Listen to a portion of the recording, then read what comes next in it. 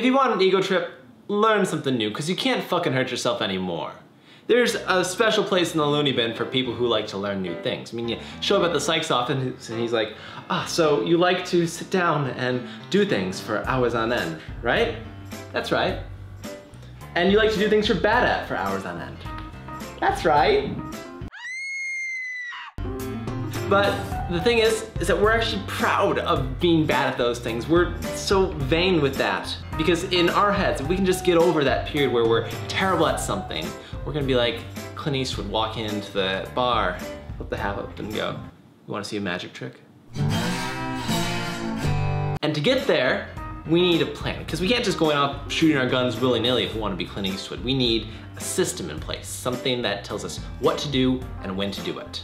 Now here's a format that I'm suggesting for how you go from straitjacket to Clint Eastwood in a month. It's going to follow two 2-week test periods. The first one is going to be ramping up, and then the second one is going to be doing a sustainable practice. But in the center there, on day 15, we're going to have a test, a public test. And this is the critical part. This is the part that we need to do first. We need to get some friends involved, and they need to see if we're Clint Eastwood or that one weird kid at the party wearing toy guns and a little bandana. To do this, we need Randy Marsh-sized balls. We need to get a wheelbarrow to lug ourselves around, because what we're doing is calling our friends and asking them to review us without having done anything. Jesus, Randy, your balls! I know. It is scary, but that's the point. So, write down the name of 2 friends right now that you can call after this video is over, or text, and ask them something like this. Hey, I've been getting better at skill. Could we get together in 2 weeks so you could give me some feedback on it? And by doing this, you are creating this cognitive distance where you're just going, oh, I've been getting better at this, but I haven't, so you want to resolve that. And we're getting 2 friends, just like the reason we have 2 balls, in case one of them drops out. And also, that creates this group mind going, where it's harder to let down 2 people than it is to let down 1. Something special happens when you get 3 people involved in one task. If you just text your friends this, everything else will take care of itself. And once you've done that, you have crossed the Alps and the Rubicon. Alia Yacta Est. And, fuck, we should really learn something right now. Don't worry, I have a plan. Don't worry, I have a plan. It's a 4-step plan, okay? We're going to go through and we're going to create a nice plan. The first step is drawing pictures. 2 of them. First one is, what's your goal? We kind of define this in Wish, but getting a clear picture and actually drawing that picture out forces you to be specific. And the second picture that you're going to draw is, what does your daily practice look like? For you to get that goal, what would you have to do daily? Just draw a picture of that. And yes, it can be stick figures. Don't worry, I draw stick figures. That's what these are. It's just your best guess.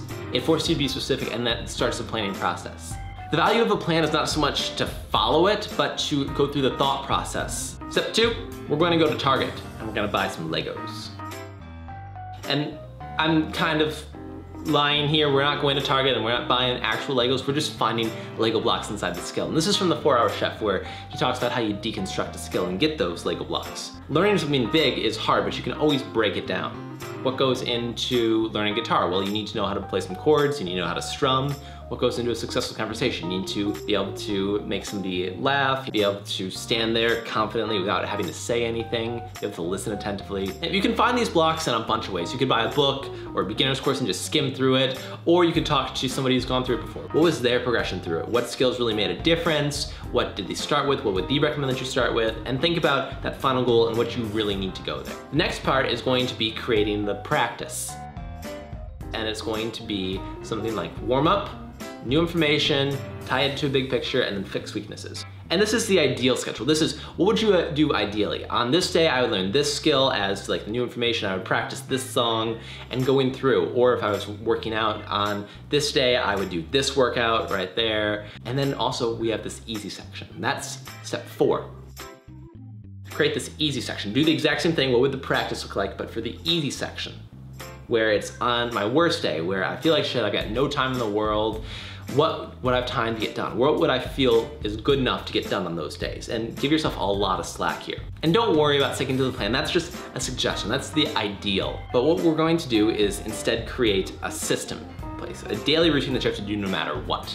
For short-term goals, burn yourself out on them. You don't need this. Instead, just be a firework.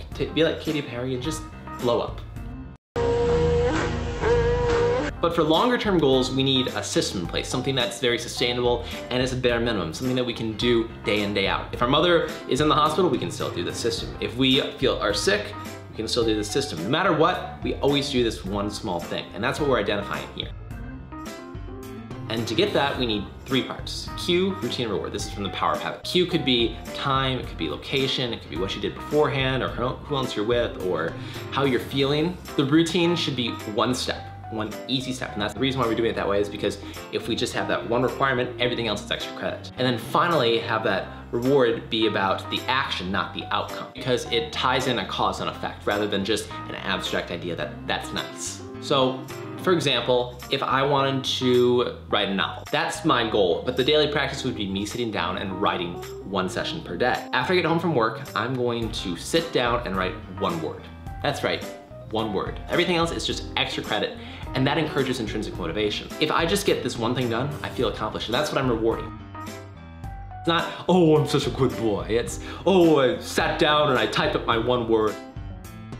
The best laid plans of mice and men often go awry, and when they do, don't worry about it. Remember, you're this bratty little kid, and you're gonna be screaming, "Mom!" after you get hit that first time. It's going to be difficult, and you're going to be the prodigal son. You're going to go out and eat, drink, and fuck your way to happiness, but because we set up that test, that sword of Damocles is hanging over our head, and it's always gonna be there. And it's hard to really enjoy yourself when you know that's gonna happen, and you will come back to it. So one thing is that when you skip days, which you will do, it doesn't make a difference in the long run.